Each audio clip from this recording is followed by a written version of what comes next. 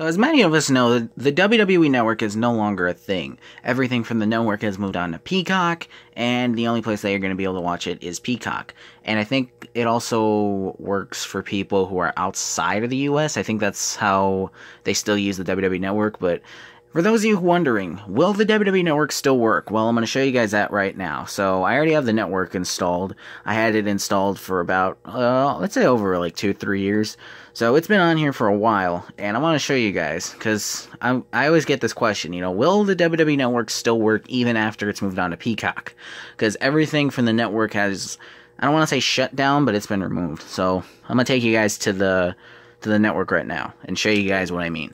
So you open up the WWE Network, right? And then you see me in the reflection. But you open up the network, right? It's loading, and then you'll get this message that popped up. Sorry if you get a glare, but if you try and watch the network, you'll get this message. WWE Network has moved to Peacock. Go to Peacock TV to watch WrestleMania and more with Peacock Premium. Sign up today, and then they got a link right there. And download the Peacock app on your Xbox to start streaming. So, for those of you wondering if the WWE Network will still work even after everything's moved to Peacock, the answer is no.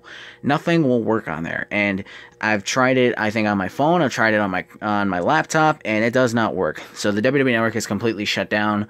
So for those of you who have the network, I think it automatically cancels. So you don't have to worry about, canceling it, because I think you had the option to cancel it before, but now there's no way to cancel it.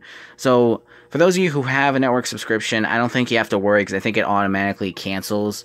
And for those of you who have Xfinity X-Fi like me, we already have Peacock installed, so we didn't have to download it. And for the first time in, I don't even know when, and this is a dream for me, but this year, we were actually able to watch WrestleMania for free. And for those of you who sign up for Peacock, you literally watch WrestleMania for under $5, so that's a bargain right there. But yeah, guys, I wanted to let you know what's happening. Peacock has taken over WWE, and your WWE Network will not work on here no matter what. So thank you guys for watching. Drop a like, comment, share, subscribe, and I will see you guys in the next video. Thank you so much for watching, and rest in peace, WWE Network. You're the longest 7-year relationship I ever had.